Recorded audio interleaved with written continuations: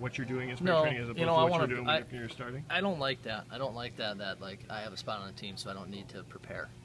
That I can use spring training to get ready. I think what got me into this position was coming to camp ready to go, ready to compete, and going out there and throwing well. I mean, I don't want to have to make the excuses that it's just spring training, so my results don't matter.